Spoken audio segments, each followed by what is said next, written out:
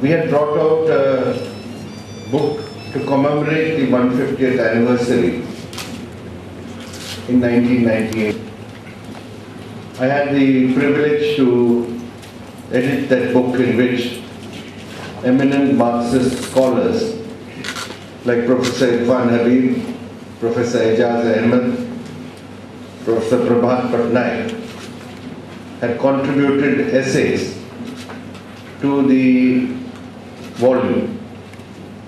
In the course of the preparation of that volume, we also undertook a study to find out how the Communist Manifesto had been brought us to the discovery of how wide-ranging the impact of the Communist Manifesto was in our country in the course of our freedom struggle. For instance, I was not aware that Dr. Abdul Kalam Azad had been one of the first translators of the Communist Manifesto into Urdu. I was also not aware that E.V. Ramaswamy Naikar, who was known as Periyar, was the first translator of the Communist Manifesto in Tamil. Apart from the fact that the early communist leaders liked a role in translating the text of the manifesto in the respective languages. So if you look at the history of the manifesto in India, you would find that there is a whole range of personalities, not just communists, but also prominent nationalist leaders. Powerful message of the Communist Manifesto.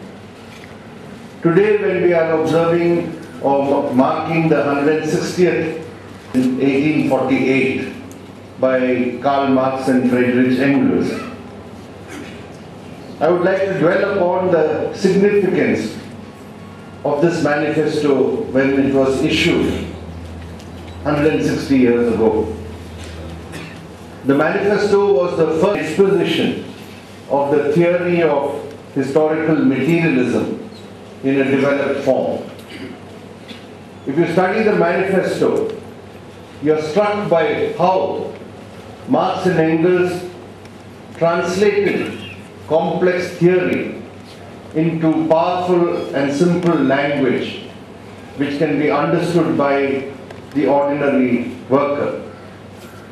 The manifesto was not the basic essentials of scientific socialism are spelled out with exceptional clarity.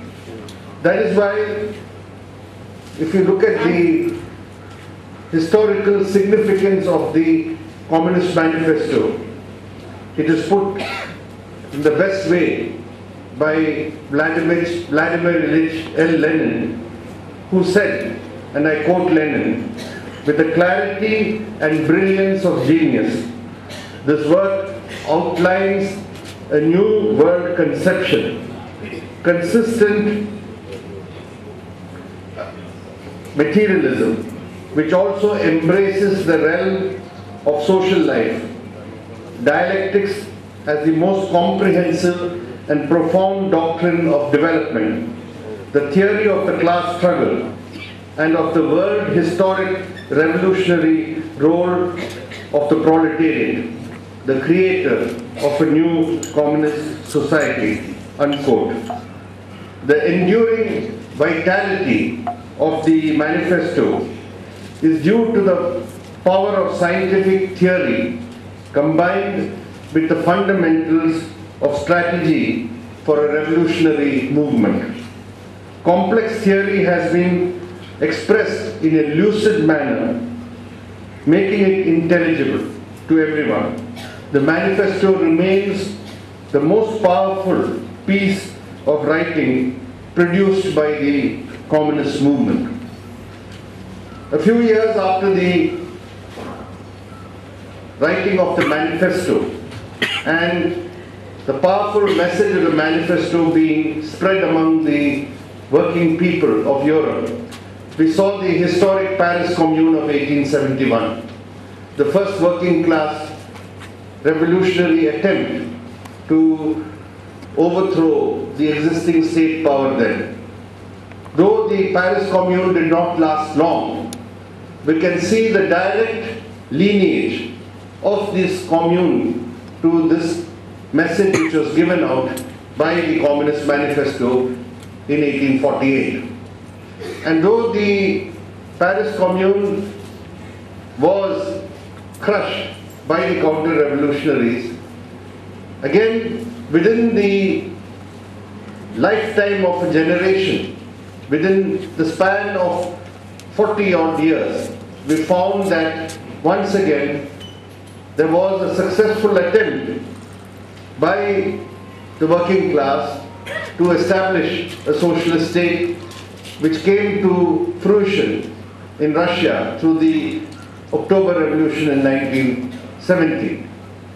So, between the 1848 manifesto, which was the first, as I said, programmatic statement for a socialist revolution by Marx and Engels, we saw the